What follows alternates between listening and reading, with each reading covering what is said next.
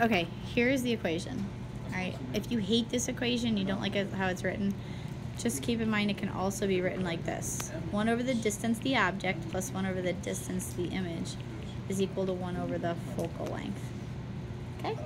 Straight up plug and chug. Nothing to be frightened of. So if we had a problem, for example, let's pull one up here. You can do one from the homework too. So let's say we had an object that was 30 centimeters away from a concave mirror. Okay. Let's say that the mirror had a focal length of like 10 centimeters. Okay. This would be the distance of the object, and the focal length is 10.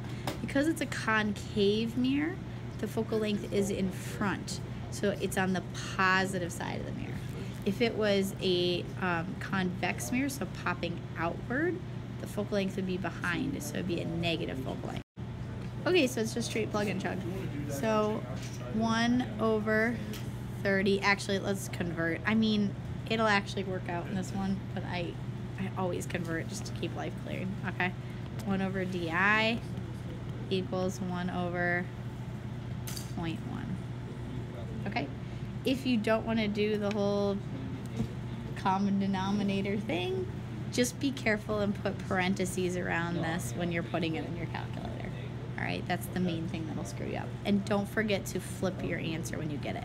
So if you do that, guy, you should come out with, and the answer comes out to 0.15 or 15 centimeters. Yay! Another one of the only other equations that comes with this is, I always memorize it as, hold on, I'm trying to, so you could write it this way, SI over SO equals HI over HO, okay? And you want to put a negative in front of this one. However, I have memorized that. I don't like these S's. That's just what the AP test uses, so I use them. But I always memorize the equation this way.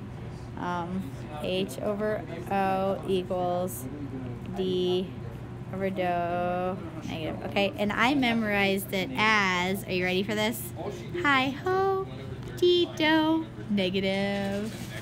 Now you won't forget it. It's also on your equation sheet, so that's completely useless. But it's a fun song. Okay? Hold on, people are yelling at me. So, in other words, what do these stand for? This is the height of the image, and this is the height of the object. So, for example, in the last guy, we found the height of the distance, and we found the distance, we knew the distance from the object. So, if we just know the height of the object, we could solve for the height of the image now, right? Straightforward.